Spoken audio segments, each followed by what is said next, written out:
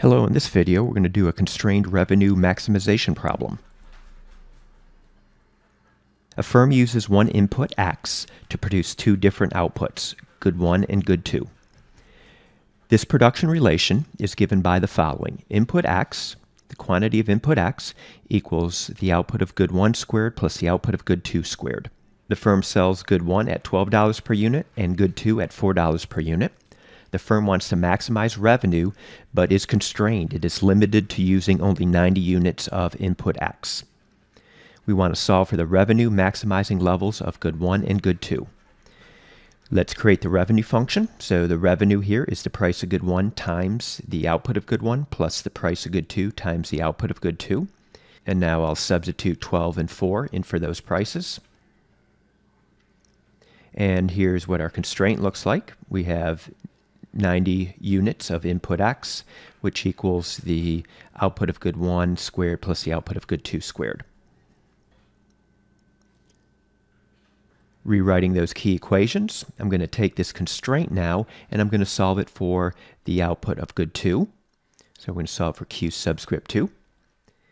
Moving some things around and now taking the square root of both sides leaves us with this expression.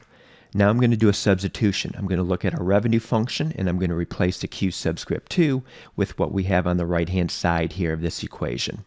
So making that substitution into the revenue function. Now it's time to maximize. We're going to take the derivative of this revenue function with respect to the output of good 1. So the derivative of 12 Q subscript 1 is 12. The derivative of this second term, we need to do a few things here. We're going to take the exponent, this 1/2, and bring it down in front. Then we're going to subtract 1 from that exponent, so 1/2 minus 1. And then we're going to take the derivative of what's in parentheses here, which will be minus 2Q subscript 1, and that's going to be all multiplied through.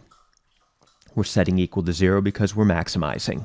So simplifying here a little bit, 1/2 times 4 is 2, and that 2 multiplied by minus 2Q subscript 1 is where that minus 4Q subscript 1 is coming from. Now just moving some things around. Following the rules of exponents, we're going to take what's in parentheses and move that into the denominator. And now we're going to square both sides. So squaring everything here leaves us with this result. And now cross multiplying, simplifying some more. Simplifying a little bit more brings us to this step, dividing through by 160. And now taking the square root of both sides, the square root of 81 is 9. And now to get the output of good 2, we're going to take that 9 and plug it into our constraint. So where we have this Q subscript 1, we're replacing at what, 9. And the output of good 2 here is going to be 3. So the revenue maximizing levels of output are as follows: 9 units of good 1 and 3 units of good 2.